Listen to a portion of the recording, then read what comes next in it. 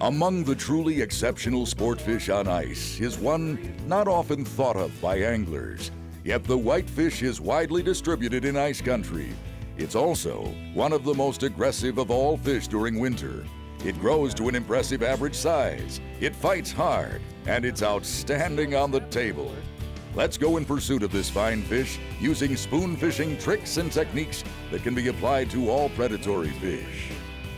We've taken an afternoon to go for whitefish, and they're great eating. They're very great sport. They're just a very aggressive fish.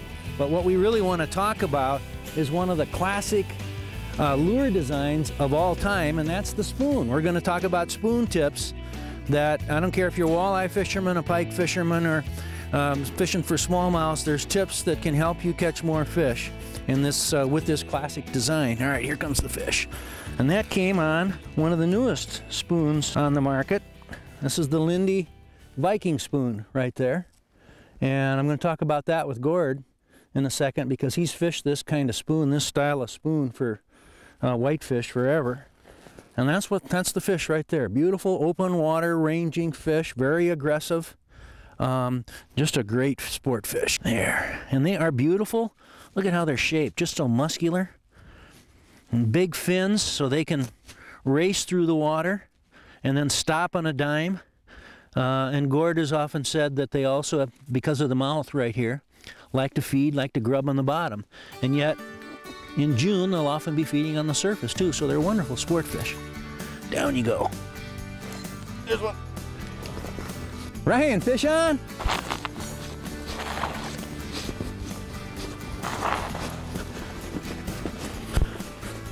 That's a whitey. Yeah. Ooh, nice one again. Ooh, nice fish, Ryan. Yeah. There we go. Good whitefish. So you got, which spoon is that? That's the buckshot rattle? Buckshot rattle spoon. And it's a little more compact, not so much a flutter spoon Easy like the Viking you're using.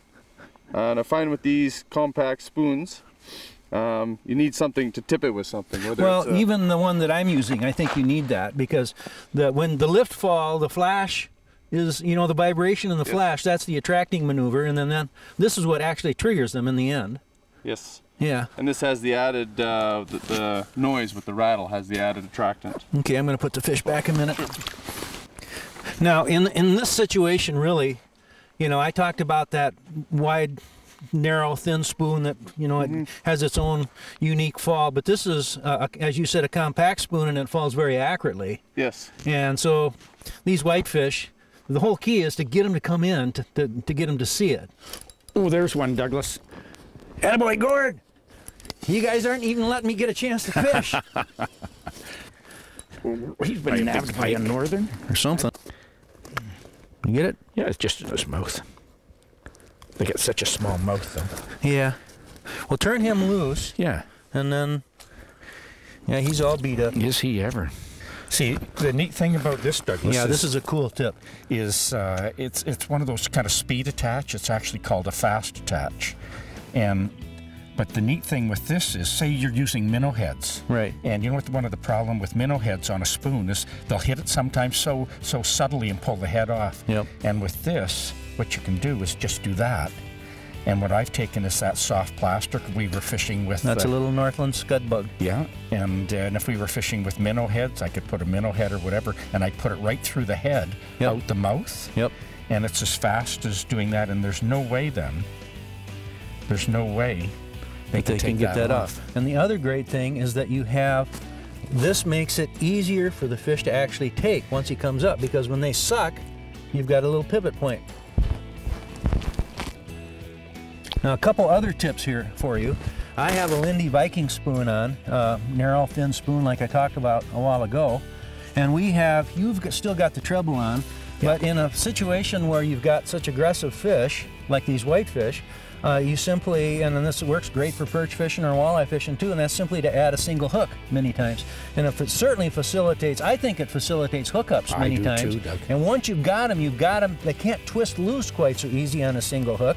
And so there's some great advantages simply to adding a single hook. But the other thing that I have done here is to accomplish the same thing that you have accomplished there, is I have taken off the treble and I've added 2 split rings. So now Mine isn't dangling down quite as much as yours, but I've got still that little pivot area right there. Exactly. And the single hook also pivots better or more easily than the treble hook. So just another tip.